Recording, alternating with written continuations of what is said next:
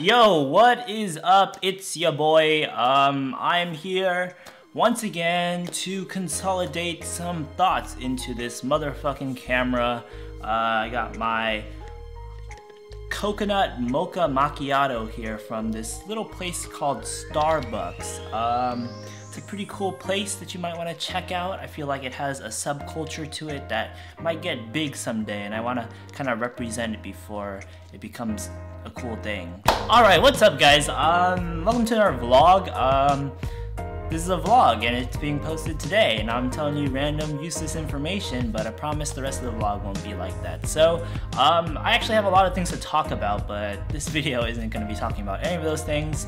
I don't know why, but I have a lot of vlogs that I want to make in my mind, and they're about pretty cool topics. But this is another kind of freeform video, and so I just want to talk about movies, and this is something that I've done before. I made a vlog a while back last year about movies that I was looking forward to, and I actually don't think I've seen a lot of the movies that I mentioned in that video, because I really don't prioritize watching movies that much in my free time, even though I have a long list and I love movies so much. I watch my favorite ones, like I follow certain directors like Quentin Tarantino and Paul Thomas Anderson and oh fuck, I'm blanking, Martin Scorsese and stuff like that.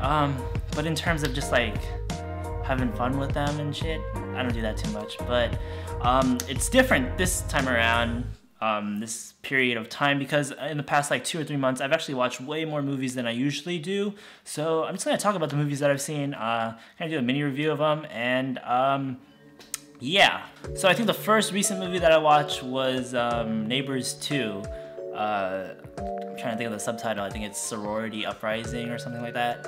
I liked it. Another movie that I watched was The Mermaid, which is directed by Stephen Chow, which is who is a really cool guy. You'll probably know him most from Kung Fu Hustle, which is one of the coolest movies ever. That motherfucker came out in 2006, man, and just hit the Western market, and peeps was crazy about that shit. I was crazy about that shit, still crazy for that shit. I am waiting for the sequel to that movie, and yeah, really anticipating that movie, and like Stephen Chow's releases in general. But I don't really have very strong feelings for The Mermaid. The last movie I watched by Stephen Chow was Journey to the West, which is really cool in terms of just being able to see fantasy come to life. This new movie of his actually broke box office records. It's like the best-selling movie in China right now, I think. But I think it's one of his worst movies. I've seen like 4 of his movies. 4 or 5 of his movies. I actually haven't watched that much of his filmography, but I think like 4 out of those 5, or like 90% of those, the storyline is generally the same. It's about this protagonist dude who learns how to be a good person, or how to love, from a female character who like almost experiences death.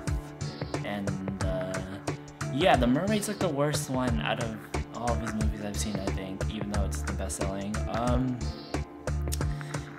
I don't remember any of the actual critique that I had of it because I watched it a while ago. Crap. It's got really bad CGI, I guess. I don't know, let me try to give a summary or something. It's about this really rich dude who put these freaking sonar devices down in the ocean to like drive away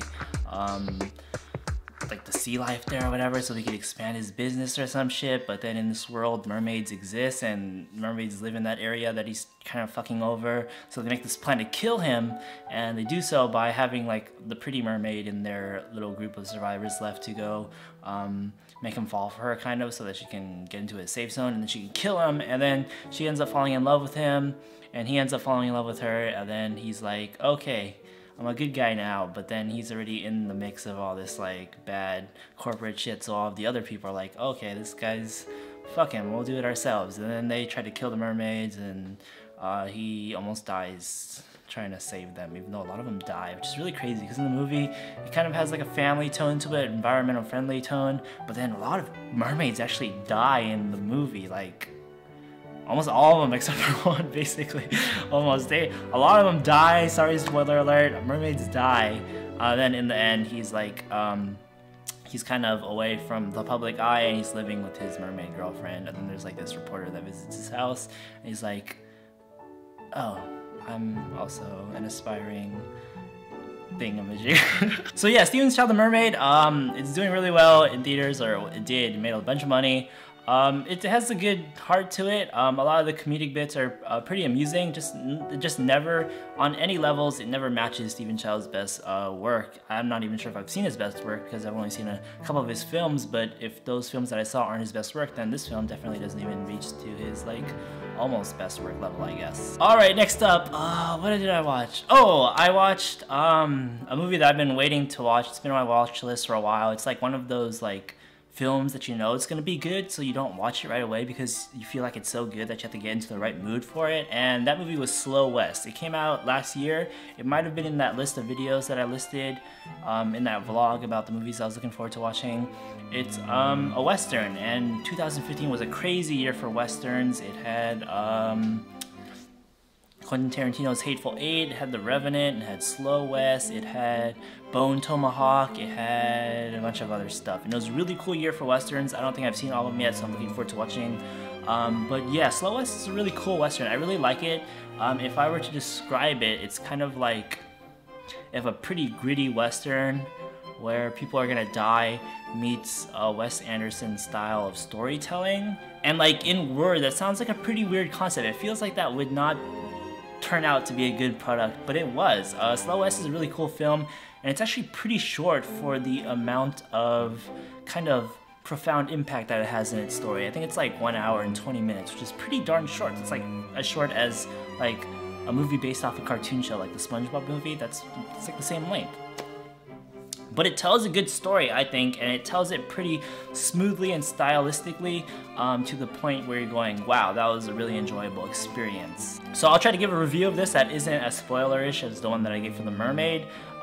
Basically, there's just this kid who travels westward. He's not from America. He travels to America because he's following after the girl that he has a crush on, who also went to America and was where he was from.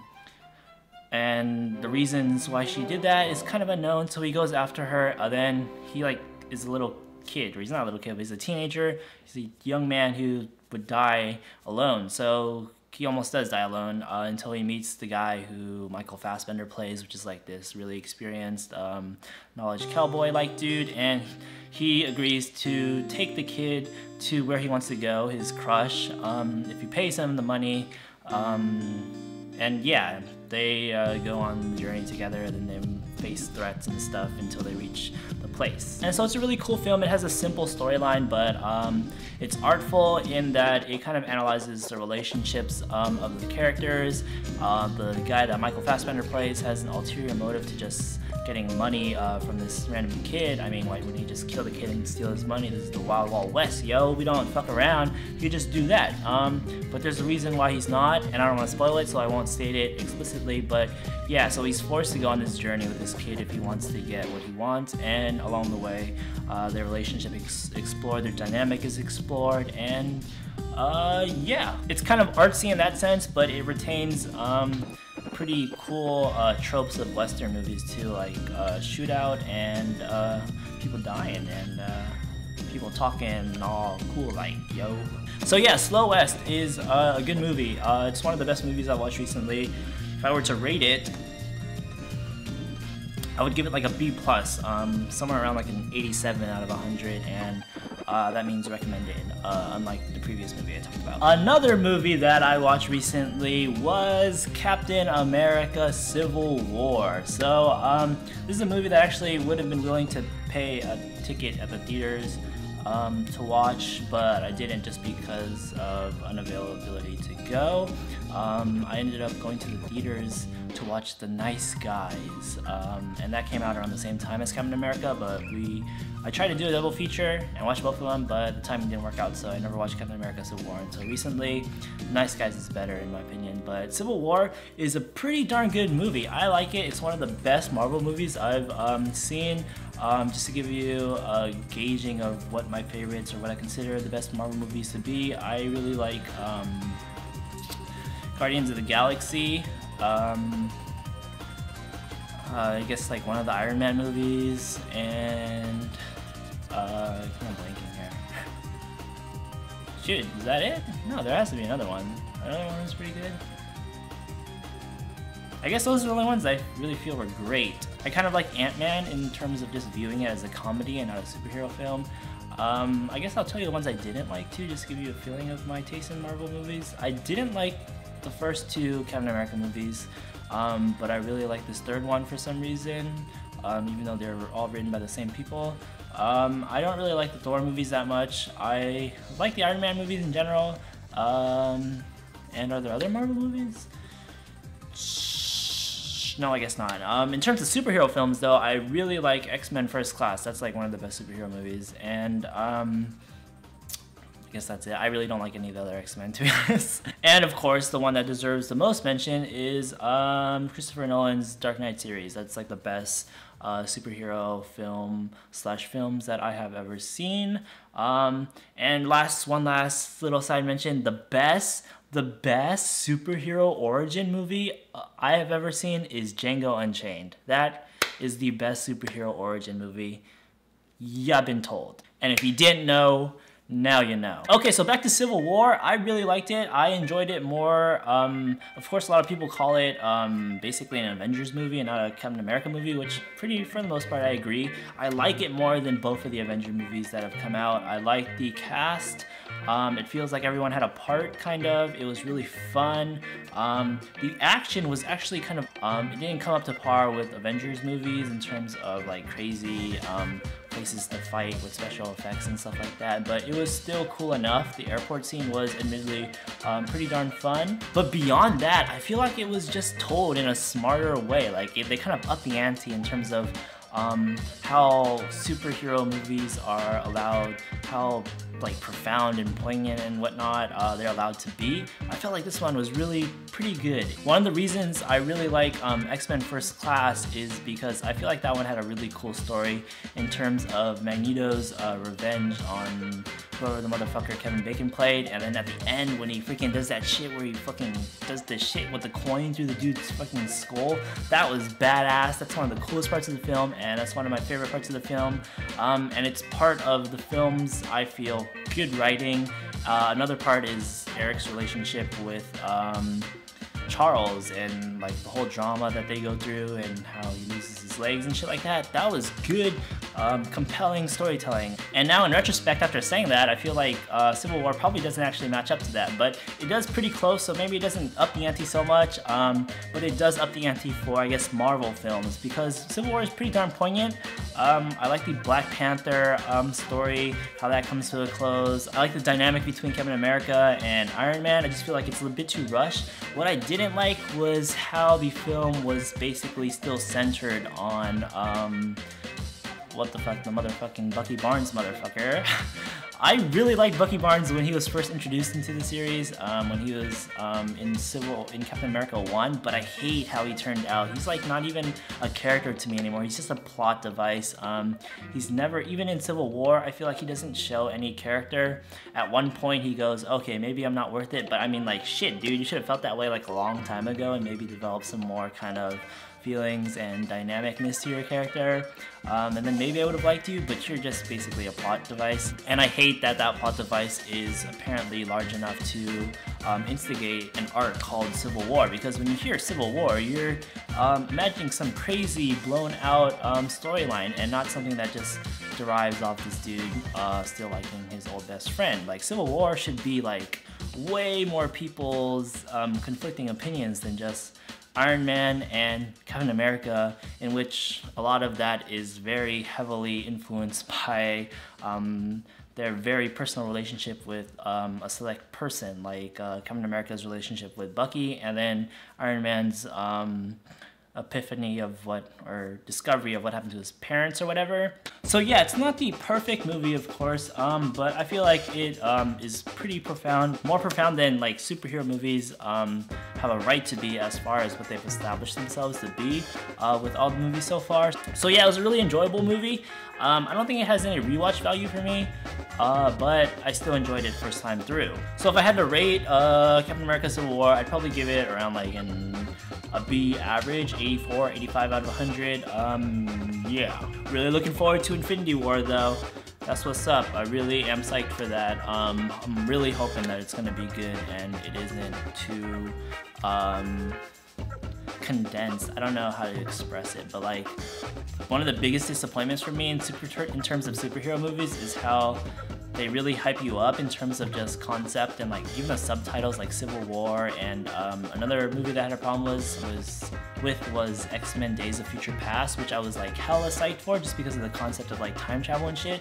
But then when I actually watched those movies, like, no, it wasn't that grand a narrative. Like Days of Future Past was so lame. They went back in time for like the stupidest reason. Like you literally could have just wrote that plot in without using time travel, and it would have been just as interesting, if not more so, because you didn't have to obsess over time travel elements, and you could have made a better story. But if you were gonna use time travel, you should have done it for something way better than that. Like Days of Future Past was lame. And Civil War, again, like I said earlier, it's not as grand as the subtitle makes you think, but in the case of Civil War, I still enjoyed it overall. But yeah, looking forward to Infinity War. I'm also looking forward to Doctor Strange because it's a different kind of superhero movie. I really like the occult, yo, so I'm looking forward to that. Not looking forward to Spider-Man Homecoming too much. I think I might almost pass on it. Looking forward to the new Guardians of the Galaxy, and if there's any other Marvel movie, oh, Black Panther, looking forward to that too actually. So yeah, looking forward to Marvel movies for the most part, and psyched for Infinity War. Alright, so let's talk about the last movie I think is worth mentioning. Recently, the last one that I watched too is Skiptrace, which is basically the latest movie that stars Jackie Chan. Yo, my guy. That was ridiculous. I don't think he ever goes like this, so why did I do that? Oh wait, no, I also watched Ip Man 3. Let's talk about that first. Ip Man 3 was, it's the third movie in the Ip Man series that stars Donnie Yen as Ip Man. And I was kind of disappointed with it actually, because I felt like it kind of recycled a lot of content in terms of the action choreography from the first two movies, especially the second one. I didn't feel like the story was that compelling, but it did kind of pick up in the second half. But I didn't like it. I didn't like it that much. Mike Tyson is in it, and he was kind of promoted as like the main antagonist in that movie, but he wasn't. He like is a boss dude who like tells his underlings to do things that affects Ip Man, and then at one point they spar, and that's it, just like spar and not even fight, and then he leaves the movie for the rest of the movie. This character, there's this side character that rises up to be the kind of surprise main antagonist, or not really surprise, I'm pretty sure people saw it coming. And he's in the final fight with Ip Man, and that fight isn't satisfying, but more than that, his character isn't satisfying. He's not motivating at all, like in his motives. It's not convincing. So yeah, I didn't like any of the characters in Ip Man in terms of the new characters who came as threats. But I did like some of the themes. I think every Ip Man movie has a theme. I'm not sure what this one was. I did know at some point because I read it on Wikipedia, but I don't know now. But I did feel like there were some pretty obvious themes in the movie. I really liked this one scene where he goes into this elevator with his wife, and this guy who was hired to beat him up comes in. He stops the elevator before it closes, and then they kind of fight, but like during the whole instigation of the fight, Ip Man is making sure that his wife doesn't get hurt, and then he like freaking the dude until he like is pushed out of the elevator, and then he like closes the elevator and he presses the button, and his wife is like safe from the danger or whatever. And there's this really cool shot where the wife, you can tell just visually, because throughout the movie up to that point she's going through this little personal arc where she feels like her husband isn't noticing her conflict and her struggles that she goes through with life. And then in that shot right there, you see her as she's like gasping. She's like, oh no, as the elevator closes and Ip Man's like left there to fight by himself, and she's protected because he saved her or whatever. She realizes that he's been fighting all his life too, but in a different way that she knows. And so yeah, it's a really cool moment where she like kind of realizes how cool her husband is technically, which is kind of a lame thing to say in terms of how tired that narrative is. But I feel like in this movie, or not in this movie, but in that shot in general, it was really well depicted. In general, for the whole movie, I don't think it's that too crazy told or too well told of a story, but in that particular shot, just really good direction in that shot, and it was a really poignant moment in my opinion. So yeah, that's Ip Man 3. I think also during the advertising phase of it, they also like talked a lot about how Bruce Lee is supposed to be in it. He's barely in it. He's barely in it. He doesn't even, like, Ip Man has a student in that movie. There's this guy who plays one of his students, and he kind of like has the role of being his like first mate or like right-hand man who like does the shit for his master. But that's not Bruce Lee's character. That could have been Bruce Lee's character, but then they also throw in Bruce Lee, but Bruce Lee doesn't have any role that's like that. His role is just way lamer, and he's in like 2 scenes and they're not very important, and yeah. So yeah, if you intend to watch Ip Man for Mike Tyson and Bruce Lee, I guess just know that they're not really emphasized in that movie. And I don't know if they have to be. I'm not saying that they should have been, because if they were, the themes that they brought into this movie probably would have conflicted with what they were trying to portray thematically. But I mean, they advertised it, so you gotta call them out on that. Okay, you advertised a bunch of Bruce Lee and Mike Tyson, but they were barely in it, yo! Alright, so that's Ip Man 3. If I had to give it a rating, I'd probably give it like an 83, 82, 84. Somewhere between B- and B average. So yeah, enjoyed the second Ip Man movie more. Actually, I liked both of the previous ones more probably. If I had to rank them, it'd be Ip Man 2, Ip Man 1, and then Ip Man 3. Maybe. 3 might be better than 1. No, I don't think it is. Alright, let's go back to Skiptrace, and this is starring Jackie Chan, of course, another martial arts legend. Probably, definitely more so than Donnie Yen as of now, as of 2016. Who knows, Donnie Yen might get bigger. He's pretty darn big though. He's gonna be in Star Wars, yo. So Skiptrace is the newest movie with Jackie Chan. And so it's like another buddy crime solving flick with Jackie Chan having like a Western / American sidekick, and that's Johnny Knoxville, whoever he plays. I forget the dude of the name he plays. And so yeah, this isn't a good film, but I enjoyed watching it because of reasons. You know, people have biases. It's not a good film. I can't give it like a good score overall. If I had to rate it, I'd give it like C+ just to be objective.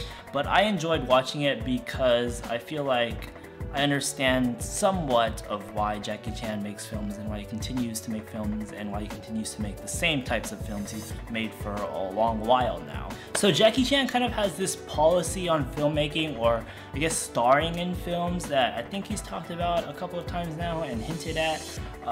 One example is when he was asked to be on The Expendables. They asked him to be in The Expendables. He rejected them because he felt that that film and that film series was just basically pure violence and brute action, and he wants to make movies with like a somewhat good message. You can kind of notice that in his Police Story series, in which the newest one is like pure philosophical and like moral yeah, basically a movie full of philosophy and morals and like a very bare minimum of action. You could kind of argue that's because of his age, where he can't really do stunts anymore, but I guess I would counter that with the movie that I just saw with him, Skiptrace, which is way more recent, has like way more action than that movie, and that movie is part of his film series, Police Story, which is pretty legendary for being crazy action in terms of like the best action choreography and not like action every second. But yeah, so yeah, he has this policy which I actually agree with for the most part. I'm like, yo, that's cool, do your thing. I probably wouldn't have wanted to see you in The Expendables if it meant that you could make the other stuff that you make, which is way better. But at the same time, I don't know, you just can't help but think that he could probably be leaving a better oeuvre, is that how you pronounce it? A better filmography if he kind of like fine-tuned that policy a bit more. Like, it's good if you don't star in films like The Expendables, if they're just gonna be pure action and you get like 10 minutes of screen time or whatever. That time could be better used to making the films that are, well, better. But I mean, when you're like starring in movies with like people like Johnny Knoxville, and not just people like Johnny Knoxville, but like versions of people like Johnny Knoxville, like way past their prime, like it's been years, I think maybe even decades, since Johnny Knoxville has been famous, or most famous for his Jackass series and whatnot. So when you're doing that, not only that actually, but Skiptrace is trivia here. It's directed by the dude with like the Guinness World Record for the biggest box office bomb. So he's working with actors and directors that are kind of questionable. Of course, I'm not saying that like the sales is what determines the movie's worth, so I don't want to like insult that director or anything. I actually enjoyed how Skiptrace was directed, so I give him props for that, and that whole thing about the box office bomb. I don't know, it's just trivia, and it's just kind of a thing. I mean, it's on your record, I guess, so you can't really avoid it. But I'm not judging him completely for that. So yeah, I guess my point here is that when Jackie Chan's like continually doing things with these kinds of people, you kind of got to question if he could also be like filtering those kind of movies out to make better movies. But at the same time, this is where I kind of coincided with my thoughts on Skiptrace now, is that I can actually kind of understand still how he does buddy cop films with people like Johnny Knoxville, because when I watch a movie like that, I can see how he like plugs in. I don't know how much Jackie Chan influenced the actual script and whatnot, but you can like really see how they plug in scenes where they do like a culture immersion. So things that you will see in Skiptrace that they did not tell you about if you even heard about the movie at all, because it's been pretty darn under the radar for a Jackie Chan movie, I guess, is so here are the things you'll see that they didn't tell you about. You'll see a slice of Mongolian culture. You'll see a mud fight, you'll see Jackie Chan covering Adele, and you'll see a random henchman dabbing. Okay, so yeah, those are pretty random things to point out, but I think it kind of makes a case of how like fun the movie can be. And so those movies are really cool in that you can see how he like plugs in those scenes of like cultural immersion. In this movie, they hang out with some Mongolians and it's a really fun time. Also in these movies, they also basically end on a really happy note where the good guy wins because he fought for what's right. Jackie Chan's usually like a cop in these movies, and he's like just following his police code and whatnot. And so yeah, that's basically how a lot of these movies work. And this one's pretty much the same. It's enjoyable in that I don't know, I would live with Jackie Chan movies forever, dude. So yes, when I like realized that those things are in the movies he makes, even though the movies by formula are kind of a disaster for financial ruin. I mean, tag teaming with an actor who's way past his prime and a director who has directed for the box office bomb. That's not the greatest plan, I would say, but this movie stands as a testament that you can like still make a fun movie despite you know, the failures that those people have had, or whatever the superficial reasons why they might not be qualified to make a movie with you or whatever. Overall, I can't rate it really high. It's probably one of the worst movies that I've talked about in this video. I'd give it like a C+ or something, I guess. Oh wait, I already said that, didn't I? But in terms of rewatch value, I think I actually might rewatch this movie someday just because it's part of Jackie Chan's filmography.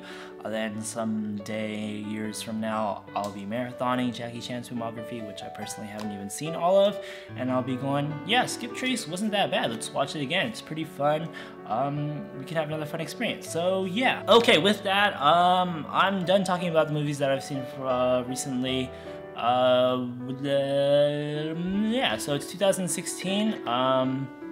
There are a lot of movies that I am anticipating, even though a lot haven't come out this year that are really good.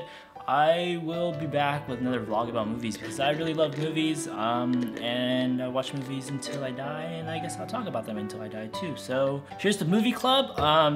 Some movies that I'm looking forward to are Warcraft. I haven't seen that yet because I was supposed to watch it in theaters, but it was only in theaters for a month. Can you believe that? Movies these days only screen for a month and then they're out.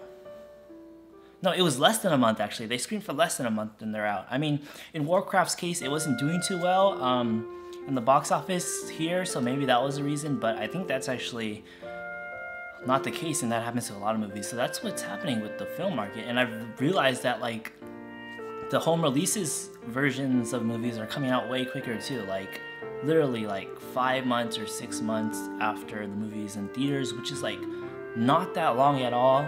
Like it takes me 5 to 6 months just to go to a movie theater to see any movie. Like that's the period that I take. So like I just watch them all at home now. I'm never going to the movie theaters again or something like that, right?